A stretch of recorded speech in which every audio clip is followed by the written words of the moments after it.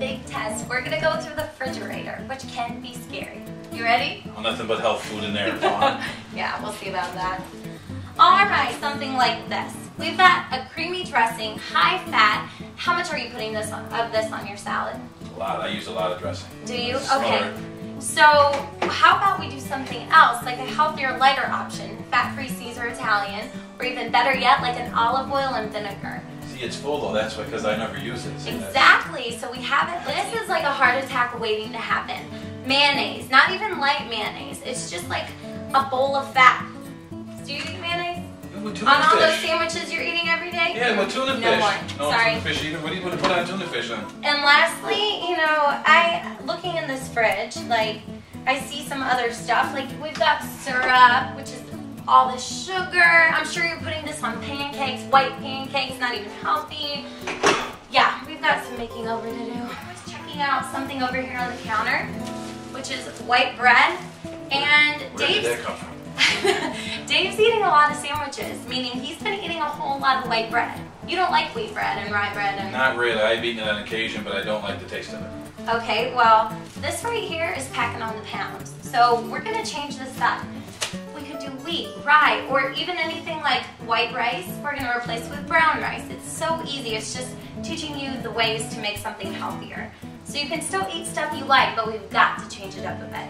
You think you can handle it? I guess. I'll give it a try. We think we're being healthy with instant mashed potatoes, but your first clue is instant, and we should be doing whole potatoes, if any. I prefer sweet potatoes. They're a healthier option. But, I mean, white rice, we need brown rice, carb overload noodles. What are we going to do with that? Kathleen is a huge fan of Splenda. I know we think we're being healthy, Kathleen, but let's talk about how many of these are you putting in one glass of tea? Not a pitcher, but a glass of tea. When I get the large at McDonald's, I put in 8. Alright, so I mean, better than buying sweetened tea, right? Not necessarily. This is a lot of chemicals she's putting in her body. So we need to wean her off of Splenda. It's highly addictive. A healthy option! Woohoo! We've got whole wheat noodles. But see, what we're going to do is we're going to keep these and we're going to get rid of these. Because these are made, they're like white pasta, very unhealthy. Are you surprised that some of this stuff has been told, that you've been told that some of it's unhealthy? Yeah, I am. Like what? I don't know. We always did pancakes and we always loved them, and I didn't think that there was anything wrong with pancakes. Well, if they have to do pancakes, there are whole wheat options. Okay, and then once again, we can't do too much bread. This is made with white flour. White flour, no. We're about to clean out the fridge, and I have 2 wonderful helpers to help me out. Okay, so let's open this. Now, I'm throwing away all creamy dressing, no more.